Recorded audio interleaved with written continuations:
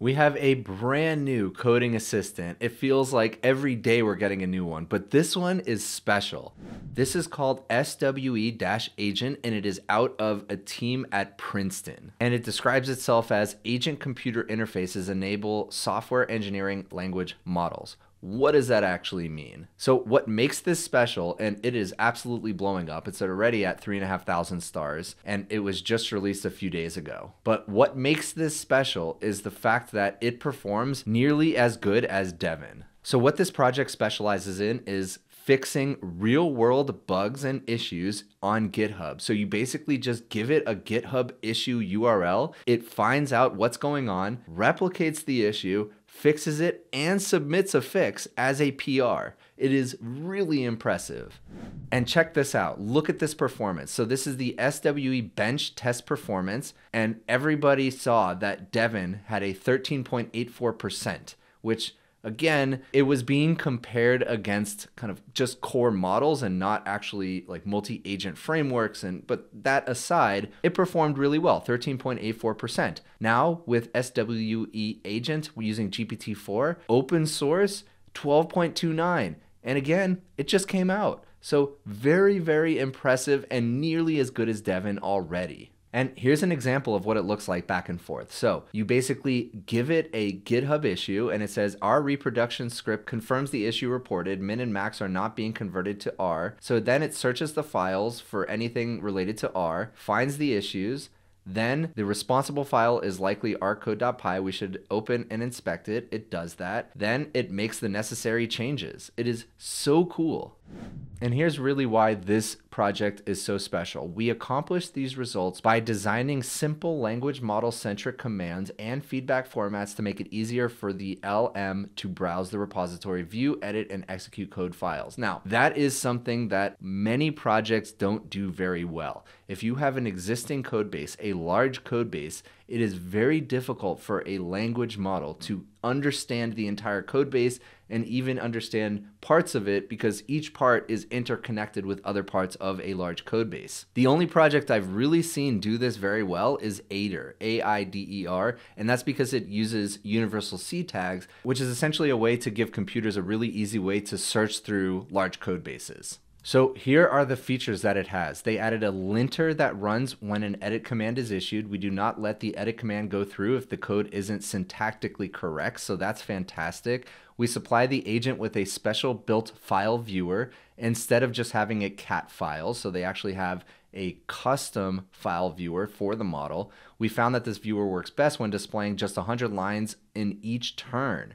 Very interesting. So I'm not always convinced that providing a language model with just a snippet of code is enough for it to understand the broader context of the code, but apparently it's doing it pretty well. The file editor that we built has commands for scrolling up and down and for performing a search within the file. So you're basically giving an LLM its own custom IDE, and that's kind of cool as a concept. We supply the agent with a special built full directory string searching command. We found that it's important for this tool to succinctly list the matches. And when commands have an empty output, we return the message saying your command ran successfully and did not produce any output. And yeah, you can install it right away. So I'm going to show you how to install it, and then I'm going to show you a demo. So the first thing you're going to need to do is install Docker, and we've been doing that a bunch lately. So go ahead, click on that link. You're going to open up this page, docs.docker.com/engine/install. You're going to find the relevant Docker desktop app for your operating system, download it and install it. And when it's up and running, you're going to see this little Docker icon in your taskbar.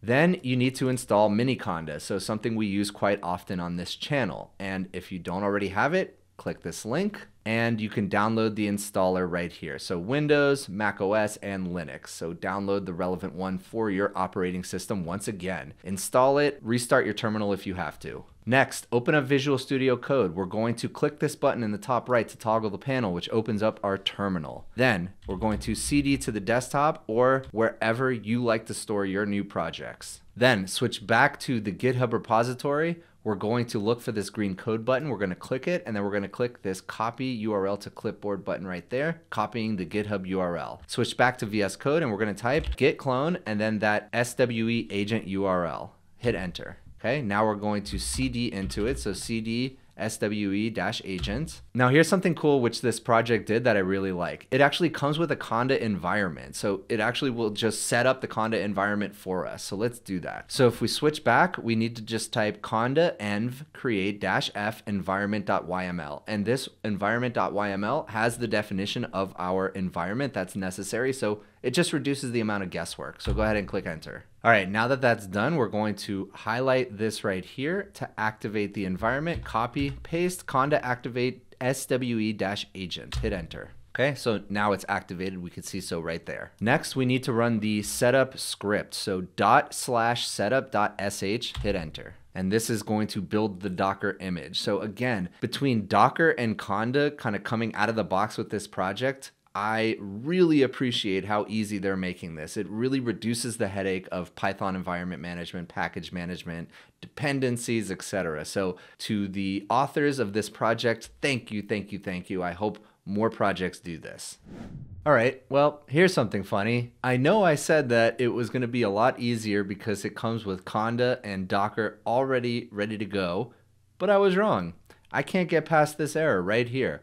Something with mini conda, something having to do with my Mac OS being on Apple Silicon. I've tried a few things and I don't know how to fix it. So if you do know how to fix this, drop a comment below. But what I did is I switched over to lightning.ai. Now this video is not sponsored by lightning.ai, but it just made it so much easier. It comes with Docker pre-installed, it comes with Conda, and I simply followed the same steps and now the Docker image is created. Okay, so now it's done. So all those previous steps still work, just follow those, and now I'm starting from here within Lightning. Okay, then it says to create a keys file, so we're gonna do that. Right click over here, new file, keys.cfg, hit enter. Then we're going to paste in these 4 environment variables. So we have the GitHub token, which is required. We have the OpenAI key, the Anthropic key, and the Together key, all of which are optional. We're gonna be using OpenAI today. So for the GitHub token. So I got my GitHub personal access token and there's instructions for how to do it. Just Google it. It's a few steps, but it's pretty straightforward. Paste it in here just like so. Then I grabbed my OpenAI API key and pasted it in just like so. All right, so we have both of those.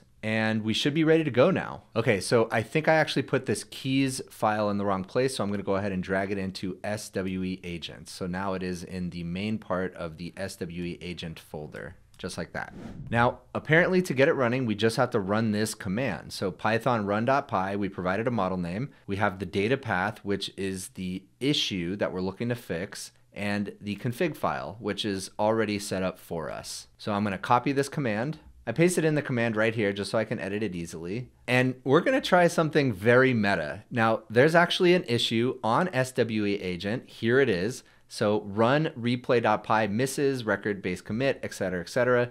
I'm gonna give it an issue from its own repository. So I'm gonna come up here, I'm gonna copy the issue, switch back to Lightning. I'm gonna highlight this issue right here, switch it out for this SWE-Agent issue, highlight the whole thing, cut, come down here, paste, and then hit enter. And let's see if this works. Okay, environment initialized, loaded data set, beginning task, trying to clone from non-mirror. Now, I really want to plug Grok into this so it's super fast, but for now, we're gonna have to deal with GPT-4 speeds. Okay, we got a warning, that seems okay. Initializing agent settings for container. I mean, everything seems to be working. You're going to solve this issue on your own. Your terminal session has started and you're in the repository, etc., etc. Thoughts. The issue indicates that there is a key error for base commit. Okay, that is correct, so it got the issue well. Here's the code.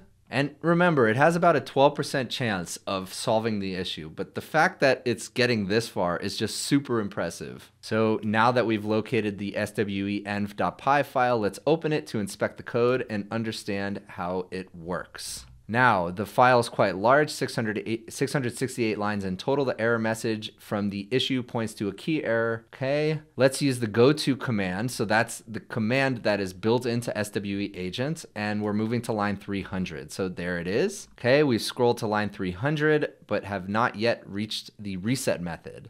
So now let's try 500. So it's basically trying to search for that code. We've scrolled further, but we still have not reached it. Let's keep scrolling. We have reached the end, but have not found the reset method. So now it scrolls back up to 400. It's just looking for it, but if for some reason it can't find it. Interesting. So it's basically scrolling up and down the file just like any engineer would, and it's trying to find this method. All right, we have found the reset method starting on line 108. Yes, good. To fix this, we need to ensure that base commit is included in self.record before this line is executed. One way to do this would be to add a check, etc. So I think this is the updated code. Okay, the edit has been successfully applied, but there's a duplicate setting and it's fixing it. I mean, this is so cool. All right. Ooh, cost limit exceeded. Interesting. So there must be a setting somewhere where you can actually limit the cost of GPT-4. And so it already exceeded $2. So fine. Thank you for stopping it there.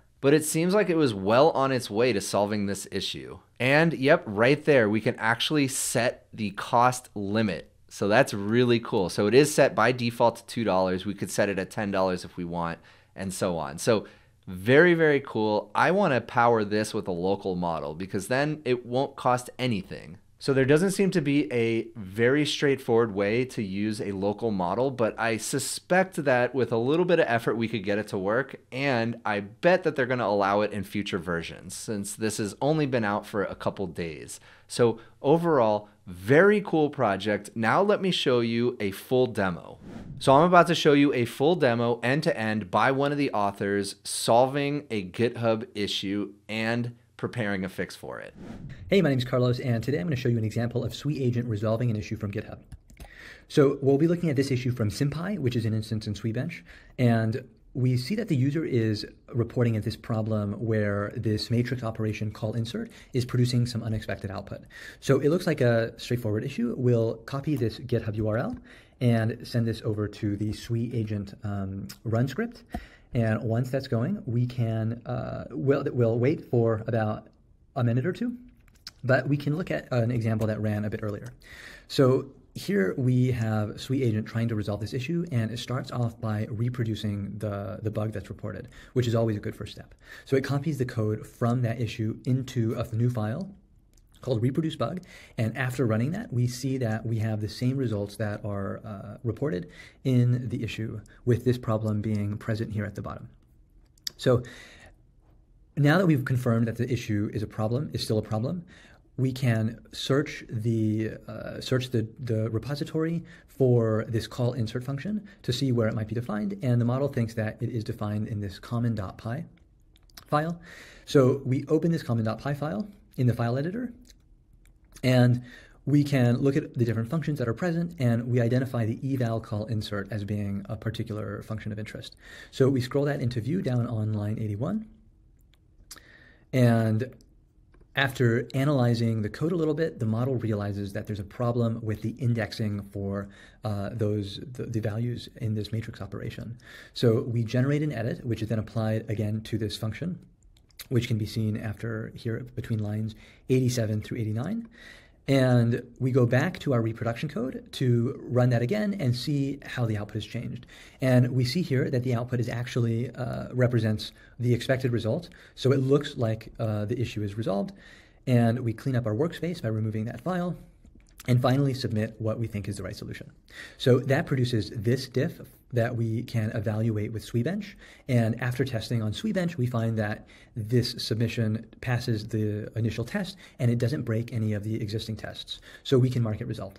All right, so that's it. This is incredible. I'm so excited to see all of the progress on AI coding helpers. If you liked this video, please consider giving a like and subscribe, and I'll see you in the next one.